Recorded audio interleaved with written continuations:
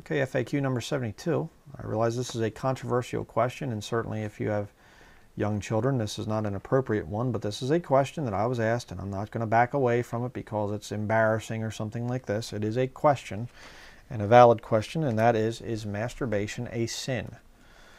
Okay. Now you're going to be most people are going to turn you to Genesis chapter 38. Let's go here. Genesis chapter 38 and verse 9.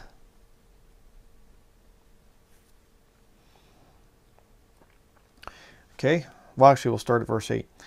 And Judah said unto Onan, Go in unto thy brother's wife, and marry her, and raise up seed to thy brother. And Onan knew that the seed should not be his, and it came to pass when he went in unto his brother's wife, that he spilled it on the ground, lest that he should give seed to his brother. And the thing which he did displeased the Lord, wherefore he slew him also. So I've heard this thing, preachers will say, well, that's masturbation. That's self-pleasuring and things like that. No, it's not. That's actually birth control, okay, a form of birth control. He obviously was physically with this brother's wife there. Where does it say her name is? Shua, daughter of a certain Canaanite whose name was Shua, okay? And this woman, Shua, he goes in, Onan goes into her, and he is sexually active with her, and instead of injecting his seed into her to form a child, he spilled it on the ground, okay? And the thing displeases the Lord because there's in the Old Testament, if a brother dies and he's got a wife, well, she's depending upon him, having offspring so that her name there and things and her wealth and everything can be preserved. If she doesn't have any descendants, that's kind of a problem. So in the Old Testament, it was oftentimes a brother dies, okay, now take her, his wife, the brother's wife, your sister-in-law, and make her your wife. And now she's your responsibility. It's kind of a way of taking care of your family members and things like that. Okay, and now, I don't believe in that for today. That's not, this has passed away. But the point is, it's not that he goes in there and he's masturbating or something and spills it on the ground. That's not what's going on there. This was, so to use that to try and condemn masturbation, it doesn't work. Okay, go in your New Testament to 1 Corinthians chapter 7.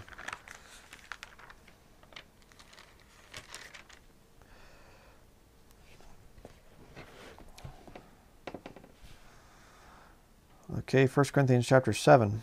Now concerning the things whereof ye wrote unto me, it is good for a man not to touch a woman. Nevertheless, to avoid fornication, let every man have his own wife, and let every woman have her own husband. Okay, now again, I've heard people try to say that masturbation falls under the realm of fornication. No, it doesn't. Fornication is flesh joining flesh, outside of the bounds of marriage. Again, it's not the same thing as fornication. But it's very clear here. Let's continue. Verse 8, 1 Corinthians chapter 7, verse 8. I say therefore to the unmarried and widows, it is good for them if they abide even as I. But if they cannot contain, let them marry, for it is better to marry than to burn.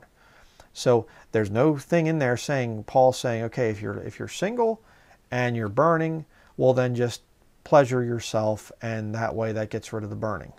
Because ironically, it doesn't. Okay, if you are a single person and you are burning with lust, and you take your way out of that thing is through masturbation, it's not going to take care of it. It might temporarily, but it's just going to get worse and worse. And let me show you the problem with that. Turn in your Bible to James. James chapter 1.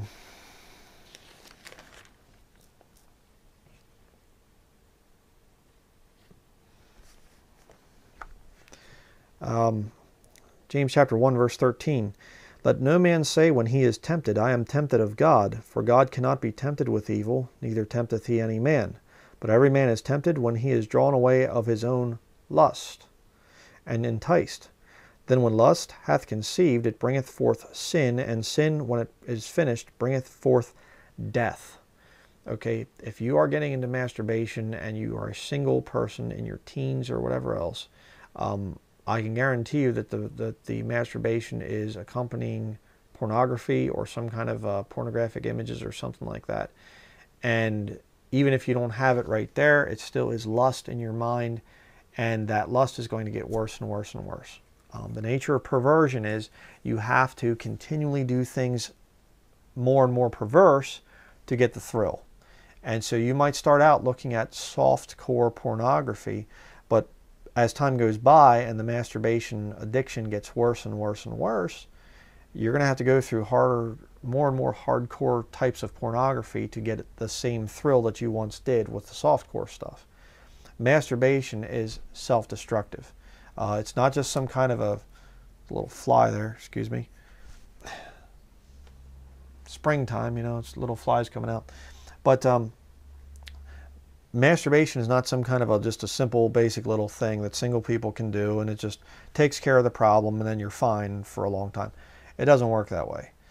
Masturbation is a selfish act, and if you're having problems with lust and burning, I suggest that you listen to the pornography epidemic thing if you are addicted to pornography. And I mean, it's a very, very difficult thing. And I understand right now, sexual lust is at an all-time high.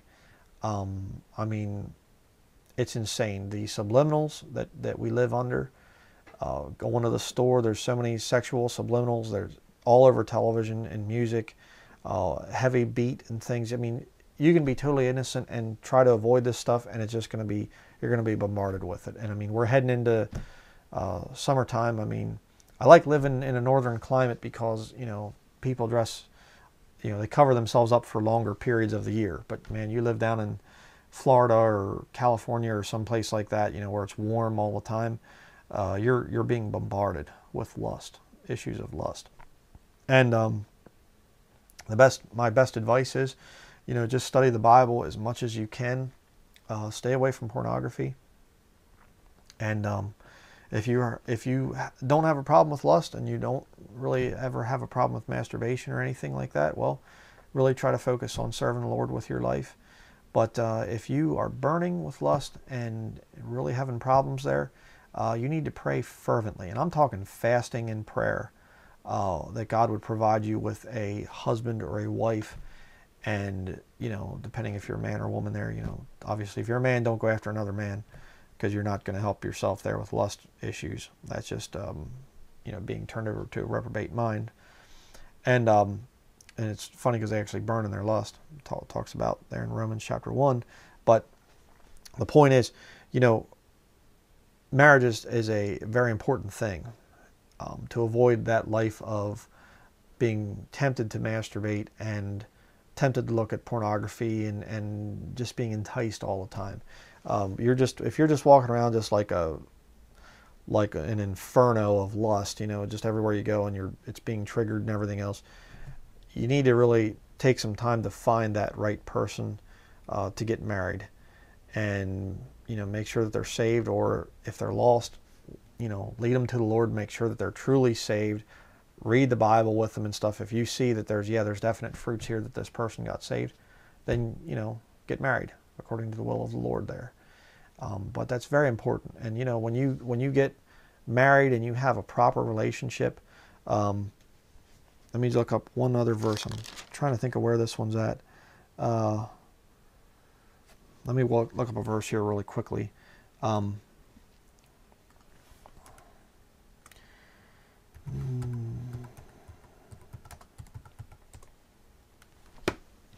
Okay. All right, got it. Hebrews chapter 13, verse 4. Marriage is honorable in all, and the bed undefiled, but whoremongers and adulterers God will judge. Okay, God will judge you if you have these sex problems and things like that, and if you're a porn addict and masturbating and all that stuff, you're under God's judgment. Okay, it's a bad place to be. But the fact of the matter is, when you get married, having a normal sexual relationship with your wife is totally fine and is far better than anything that you're ever going to experience in masturbation, because you're bringing pleasure to somebody else while bringing pleasure to yourself. It's not just this selfish thing of pleasuring yourself, and being triggered by lust. So is masturbation a sin? Absolutely. Yes, it is. You're not going to be able to have a real good relationship with the Lord if you have a problem with masturbation. You need to, get that thing under control and get married.